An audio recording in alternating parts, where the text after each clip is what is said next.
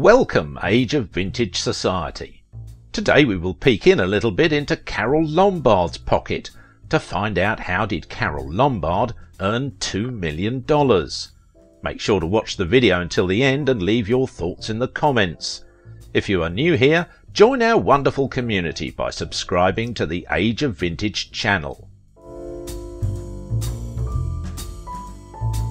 Carole Lombard was a tomboy who grew up to earn $2 million. By rights, she would have been World War II's favourite pin-up girl. Tragically, Carole Lombard became Hollywood's first victim of the Second World War.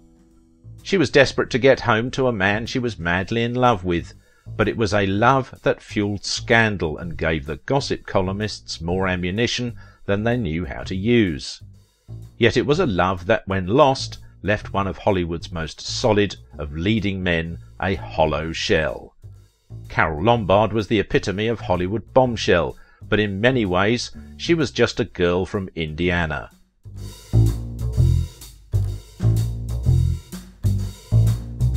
She began making films as a teenager, overcame a setback when an auto accident scarred her face, survived the transition from silent to talking films, and excelled in the screwball comedies of the 1930s.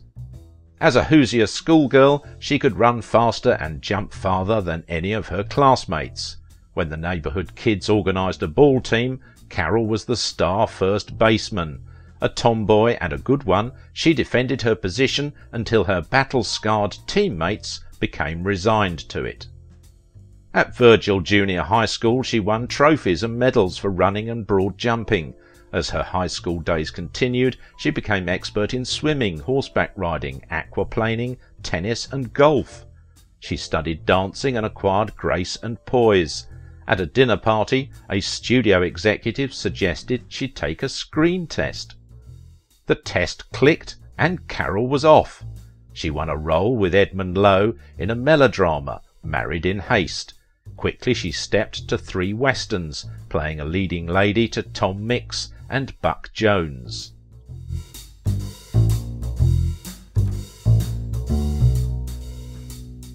Friends told her how Gloria Swanson, Marie Prevost and Harold Lloyd had used the Senate comedies as springboards to stardom. So she obtained a contract from Max Sennett and went to work in the comedies for a year and a half. Her first film appearance was at the age of 12, cast as a tomboy, when a director spotted her playing baseball in the street. She worked in several films through the 1920s and, unlike many starlets, made a smooth transition into talkies. Her mother brought her to Los Angeles when Carole was 7. They liked it so well that they stayed. She was just Jane Peters in those days. Her full name was Carole Jane Peters, which did not become Carole with an E, Lombard, until she was on the screen. Her studio, to alibi for the mistake, said a numerologist had advised her that a 13-letter name would be better for her than one of 12.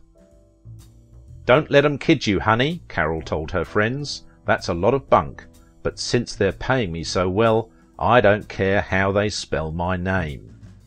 Her vocabulary was sprightly. It fitted her for subsequent roles in the screwball comedies she made famous.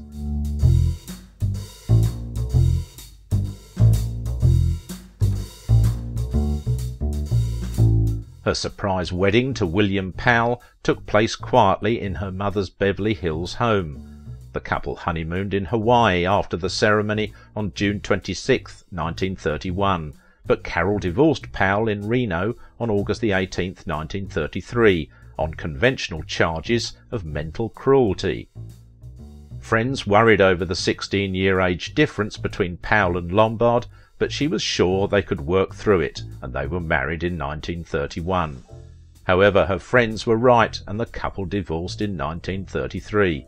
They remained close friends after the divorce, and even continued to work together in films.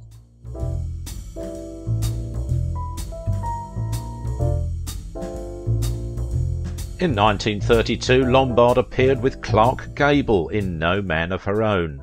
After her divorce, she began sharing a house with Madeline Fields, who became her personal secretary. Lombard became known for throwing extravagant, if unconventionally themed, parties. She had relationships with Gary Cooper, George Raft and others. In 1936 she appeared with her ex-husband William Powell in My Man Godfrey, a performance that earned an Academy Award nomination for Best Actress. Also in 1936 she became reacquainted with Clark Gable. They fell in love, but Gable was married to oil heiress Rhea Langham. The affair had to be kept quiet, but it proved a stumbling block to his career. Part of the deal to get Gable to come on board as Rhett Butler in Gone with the Wind was a salary increase to cover Gable's divorce.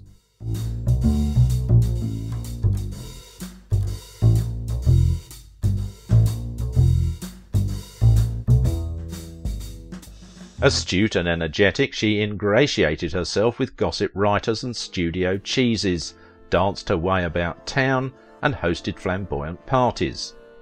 Publicity photos blazoned her sleek figure draped in elegant gowns.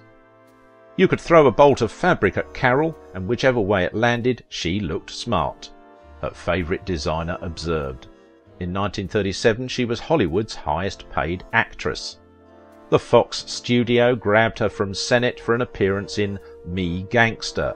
Carol began the sure climb in pay increases, which in 1937 hit a peak of $460,000, highest of any woman in pictures. Since then her earnings have remained at $400,000 or better every year.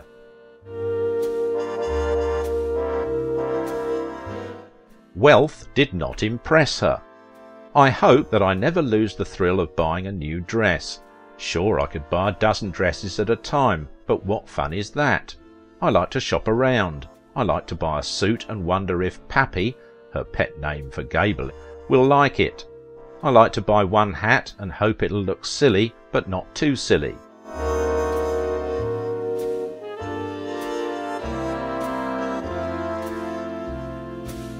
Despite her ambition and success, she was universally liked. She was down-to-earth, good-natured and generous. After filming a movie, she gave gifts to everyone in the crew, even the humblest grip. I live well because I can afford to, she said, but I don't think I'm any happier for the money I have. If I were making $75 a week, I could live on it and be happy. Hell, I did, and I was happy. In January, Gable, unrivaled king of Hollywood, was invited to preside at the country's first war bond rally. Averse to public speaking, he declined. His fearless, uninhibited wife stepped forward. Some reckoned that attractive women could sell more bonds anyway. Travelling by train to Indianapolis, Lombard attracted and stirred large crowds. The goal was to raise $500,000.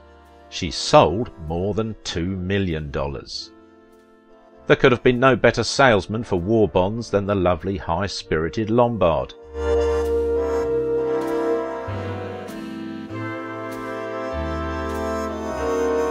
Her wisecracking ribaldry became legend. She was very beautiful and very feminine, Myrna Loy recalled, but she could swear like a stevedore. Alfred Hitchcock reminisced, I liked Lombard very much. She had a bawdy sense of humour and used the language men used with each other. I'd never heard a woman speak that way. She was a forceful personality, stronger, I felt, than Gable. Looking back, he remarked wistfully, we need ladies on screen. We used to have plenty, and his first example was Lombard. She was a woman to delight men's hearts, another director recalled.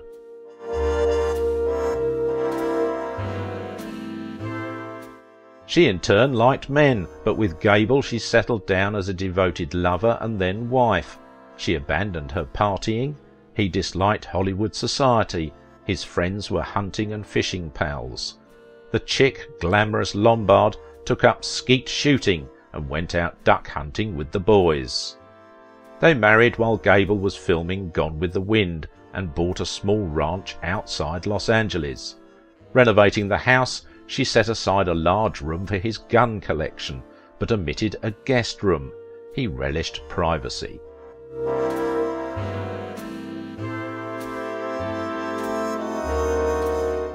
Her marriage to Gable on March 29, 1939 was hailed as an ideal romance. This wedding too was without Hollywood fanfare. Besides the clergyman, the only witnesses present in the Methodist church in Kingman, Arizona, were the pastor's wife and a high school principal who was summoned from his neighbouring home. The Gables moved into an unpretentious ranch house, but never entertained large groups or gave large parties to maintain a front. There was no guest room.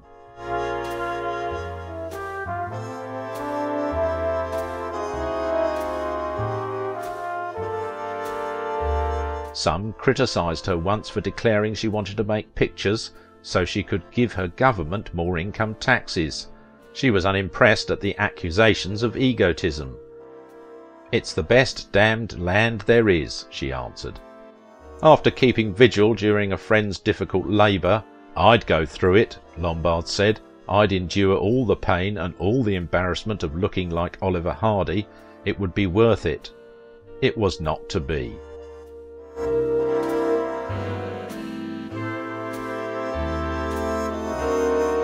Impatient to return home from her Midwest war bond mission, she elected to fly.